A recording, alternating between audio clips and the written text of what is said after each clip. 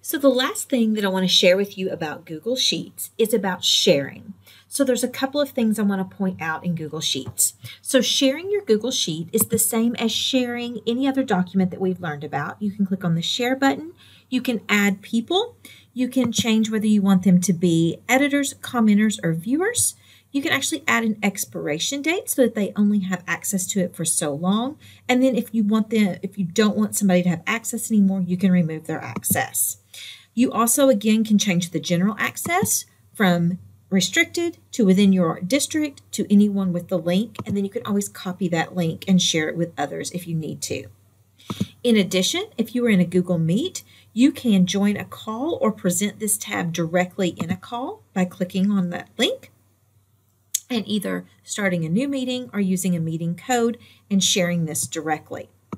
One thing I do want to share with you is when you are sharing this document with others, sometimes there may be pieces of information, there may be sheets that you do not want anybody to be able to edit. You would like to protect those, and you can do that. If you want to protect an entire sheet so that nobody can edit it, you can go down here to the tab, click and hit Protect Sheet, and then you can enter a name for it if you would like.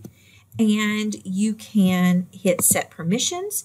You can decide who can edit it, and everyone else, if they have access to the sheet, will just be able to look at it, will not be able to edit that particular sheet, but they can still edit any sheet that's not protected.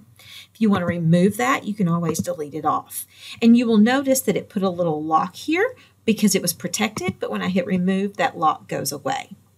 In addition, you could protect just certain pieces of data within a spreadsheet. So if I wanted to protect just the first name and last name columns so that nobody could edit those, then I could go to Data and Protect Sheets and Ranges. Again, I could enter a name for my protection, set my permissions, choose who has access, and say OK.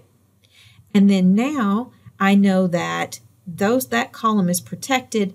Nobody except for the people that have rights to edit it can change it. Everyone else will just be able to view that column, but they can still edit anything else that you've shared with them as editor that is not protected. So that can help you if you need people to have partial editing rights, but you don't want them to be able to edit everything, to be able to see everything and only edit what is necessary.